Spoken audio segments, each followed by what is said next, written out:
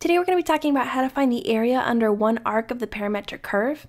And in this particular problem, we've given the parametric curve defined as x equals r times theta minus d sine theta, and y equals r minus d cosine theta.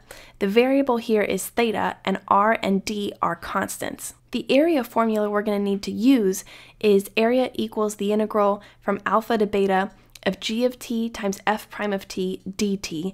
This area formula specifically gives you the area under one arc or in one loop of the parametric curve.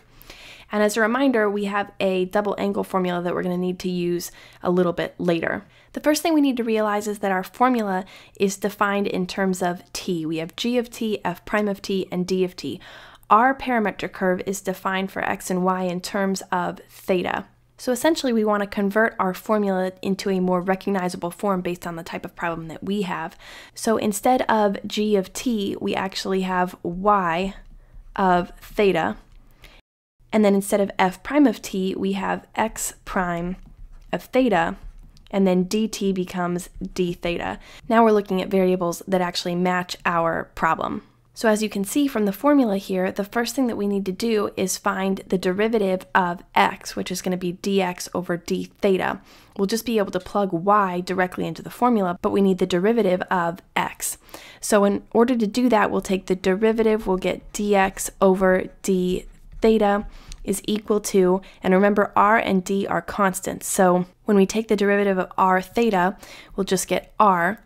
When we take the derivative of negative d sine theta, the negative d will stay here as a constant coefficient. The derivative of sine of theta is cosine of theta, so we get negative d cosine theta, which you'll notice is exactly the same as our equation here for y. So now that we have that, we can go ahead and plug into our area formula. Our limits of integration are almost always going to be 0 and 2 pi. So we have our limits of integration, and then we have y of theta, which we know is r minus d cosine theta. Then we have x prime of theta, or the derivative of x with respect to theta, and that's also going to be r minus d cosine theta. We just found that. And then we have d theta. Now we just need to simplify the integral. So we'll expand, we'll FOIL out what we've got inside here. We'll get r squared minus rd cosine theta minus rd cosine theta is a minus 2rd cosine theta.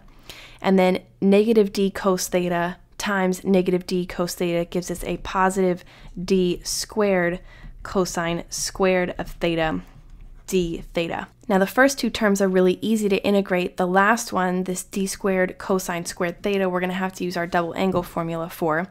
But these first two we can go ahead and pull outside of the integral. We can integrate those. So the integral of r squared just becomes r squared theta.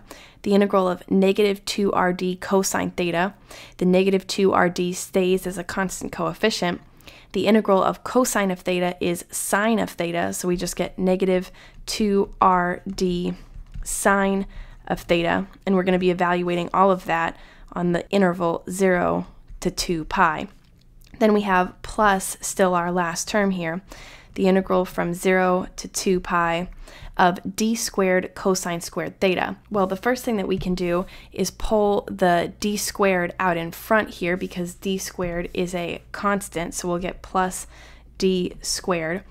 Then we just have cosine squared of theta d theta left inside our integral, and we can make a substitution directly for cosine squared of theta. What we'll get is 1/2 times cosine of 2 theta plus 1 d theta. Now we can do a bunch of things here. We'll go ahead and evaluate these first two terms on the interval 0 to 2 pi. So we'll plug in our upper limit of integration first, 2 pi. When we do that, we'll get 2 pi r squared minus sine of 2 pi is 0, so that whole term there goes away.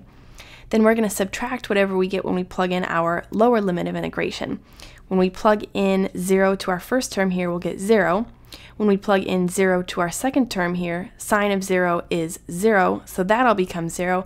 So the result of this whole first part here is just 2 pi r squared, which we got when we plugged 2 pi into r squared theta. So that's our first part. And then we have here our integral. So this becomes plus. We can pull the 1/2 out in front and we'll get d squared over 2. We have that d squared now over 2. And all that's left is the integral from 0 to 2 pi of cosine of 2 theta plus 1 d theta. And now since we don't have any higher degree trigonometric identities, we can just evaluate the integral, the remaining integral. So we'll get area equals 2 pi r squared plus d squared over 2 times, now when we take the integral of cosine of 2 theta, the integral of cosine is sine, so we'll get sine of 2 theta. But then according to chain rule, we have to divide by the derivative of the inside function. The inside function is 2 theta. The derivative of that is 2, so we have to divide by 2, and that's the same as multiplying by 1/2 out in front there. And then the integral of 1 is just theta, so we get plus theta, and we'll be evaluating that from 0 to 2 pi. So when we do that, 2 pi r squared plus d squared over 2 times, when we plug in 2 pi here, sine of 2 pi is 0. And then when we plug it in here, we just get 2 pi. Then we'll subtract whatever we get when we plug in 0. But sine of 0 is 0, and obviously we're going to get 0 for this term, so there's nothing to add there, it's just 0. Our result then is 2 pi r squared plus pi d squared, because our 2's here cancel, so we're just left with pi d squared, and that's it. This is the area under one arc of the parametric curve defined by these two parametric equations. So I hope you found that video helpful. If you did, like this video down below and subscribe to be notified of future videos.